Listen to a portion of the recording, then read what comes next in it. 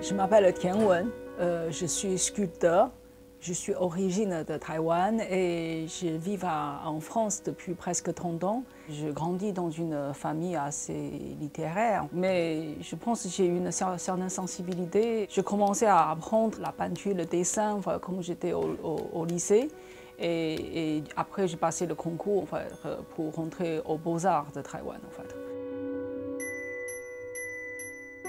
J'étais jeune, je n'avais pas encore des attaches. Et du coup, je me suis dit, c'est le moment d'aller voir ailleurs. Je choisis la France, parce que la France, elle a cette image pour les Asiatiques, cette image de pays de l'art.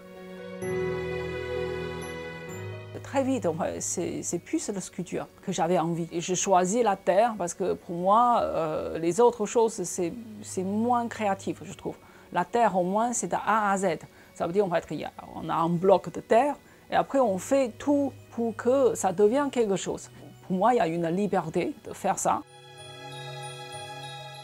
Le Rakun, c'est une technique de cuisson origine japonais. Le Rakun, il y a un côté éphémère. Et on joue avec le feu et ça permet d'avoir un fumage, surtout pour moi, qui est très coloré, qui a beaucoup des effets qui ressemblent comme les bronzes, comme le métal.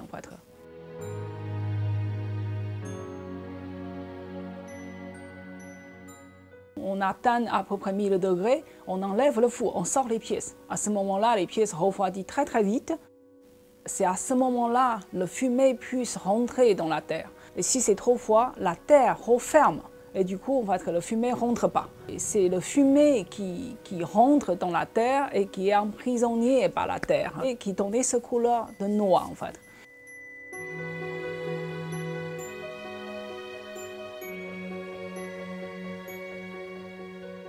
Dès le départ, c'était les formes et la ligne qui m'intéressaient. C'est pas vraiment le côté, parce que la terre souvent c'est lié avec l'artisanat.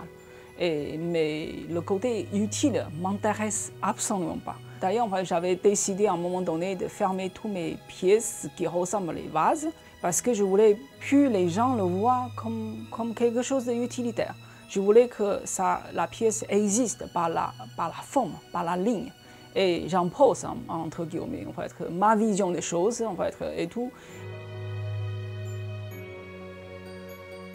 Je joue beaucoup sur le côté carré et rond. Souvent, le côté carré qui tourne, Et après, je joue aussi quelque chose, beaucoup sur l'équilibre.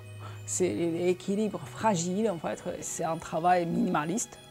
Et c'est des pièces simples. J'aime bien les choses simples et pures. Au départ, c'est vrai, je tourne une pièce. Et après, je déforme. C'est pas je le détruis, mais je le détourne.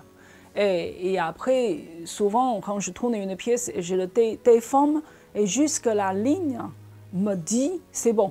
En fait, je refuse d'analyser pourquoi et comment. Comme je travaille, c'est mes yeux qui me guident. Il peut y avoir un 0,5 mm de différence, je vois la ligne n'est pas pareille.